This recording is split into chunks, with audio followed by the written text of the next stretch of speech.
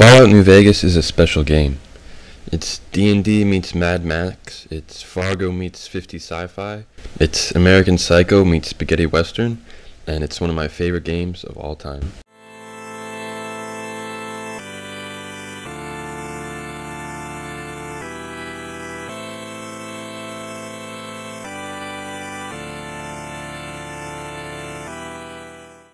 New Vegas opens with the camera fixed on the moon.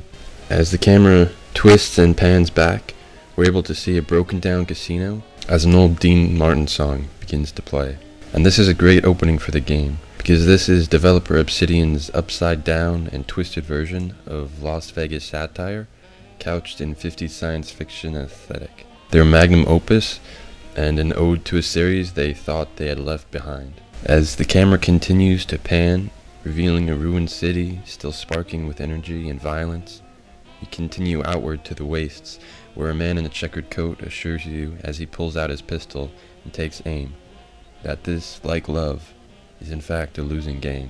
When you come to, you're met with the friendly face of Doc Mitchell, the man who brought you back from the brink, and it's here where the first strings of New Vegas' theme begin to sound. Because New Vegas is all about choice. Who do you want to be? What do you want to do? How do you want to do it? Who do you want to do it to? One of my favorite parts of RPGs is bringing characters I've already mapped out in my mind into the world of the game and seeing how they're able to confront the challenges the game presents. And no game does this better or more satisfyingly than New Vegas. I tend to play a character with a very specific set of characteristics, and this character fits perfectly within the world of Fallout. He's the man with no name. He's Yojimbo the bodyguard, teller of tales, singer of songs, and a certain untruth that leads the evil and unwary to destruction. New Vegas is built on the strong foundation of Bethesda's reimagined Fallout, and reaches even greater heights with its excellent writing and open-ended gameplay. Whether you want to be a charismatic roving trader, a gunslinging swordsman, or a sledgehammer-wielding psycho, the game allows you and encourages you to experiment and play around with the threads of quests and the very fabric of the game itself. And this is really writ large when you start interacting with the factions of the game. Kaiser's Legion and the NCR. You can work your way throughout the ranks of the Legion to the camp of the Kaiser, kill him in his tent, hop the river, and join the ranks of the NCR. You can head to the Strip and align yourself with the man in the machine, Mr. House, or tell them all to go to hell and reshape the wastes as you see fit. Or you can spend 50 hours out in the wastes searching for blue star caps and living off mole rats. It really is up to you.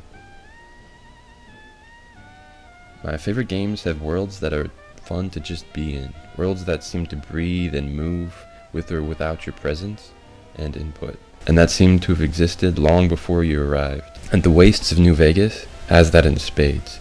Mysterious, desolate, and endlessly explorable. And it's a game where I'm happy to get lost for hours on end. Please feel free to like, subscribe, and comment. I'd love to hear any feedback. Thank you. I'm the whining boy, don't deny my name. I'm the whining boy, don't deny my name, deny my name. I'm the whining boy, don't deny my name. Pick it up and take it like sweet staving chains. I'm the whining boy, and I don't deny my